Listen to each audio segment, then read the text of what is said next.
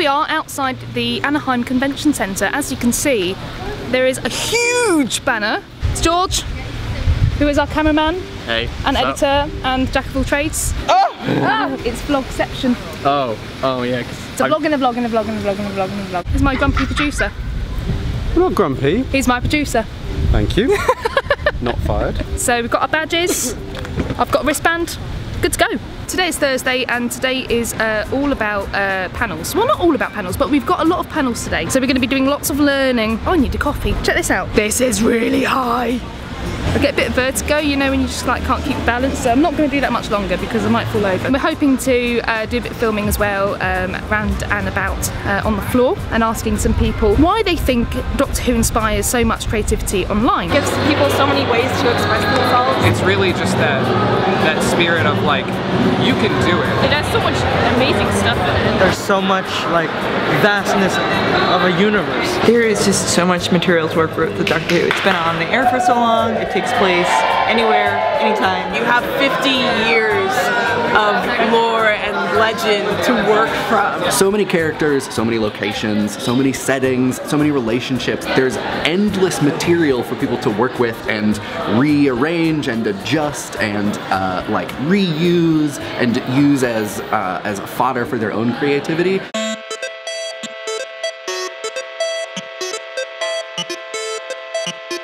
Would you be able to show me how to animate using your amazing new puppet, Bill? Sure! I'm gonna actually have her move her arm like in a little bit. On this app, I'll be able to see how much she's moved because I can use this little slider. So I want to have it moving a little more. There we go, now the arm's starting to raise. Thanks, Elisa.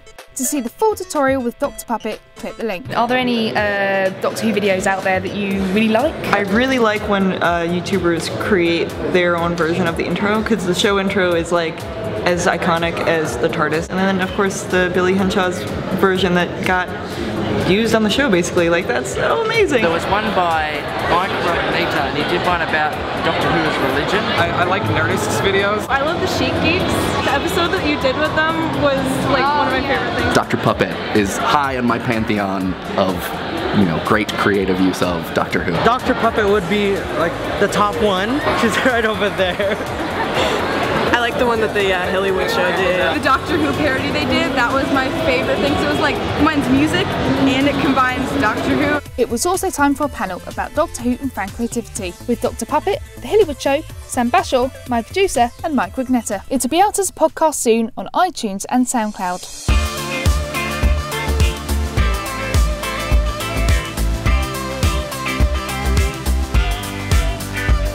I thought it would be a really good idea to dress up as the 12th Doctor in like 40-degree heat. It's the final day and I'm off to meet YouTuber and Doctor Who fan Presley to help do a science experiment all about time travel. Nice to finally meet you!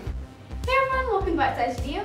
I'm Presley and today we're going to be doing a science lab with Captain Christel, who runs the BBC Doctor Who fan show. That is very gloopy. That is so much fun. We've just done a science experiment. Presley is amazing at science. What did we do? It's a laminar flow experiment and it's really cool. It's like time travel and just these dots blend together and you turn it back and they go back to the exact same shape they're in. I also got this amazing cushion from Presley, which is handmade. Yeah, we made it. This is so awesome, so thank you so much. What does Doctor Who mean to you? If you think about it, it's like a very layered show. It talks about the dangers, like if you could actually have time travel and go around anywhere you needed to at all times, you could change the course of humanity forever. Just the weirdness of it, but like it has so much heart, which I love. It's a fun escape, it's fun to watch. It makes the gears in my head turn, it makes me think of things. That's why I started doing this. Gives me hope. He's not a superhero.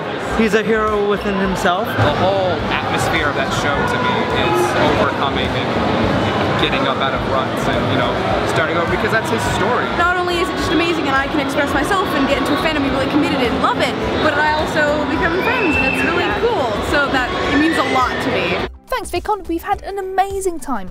But there's just one more thing on my to-do list.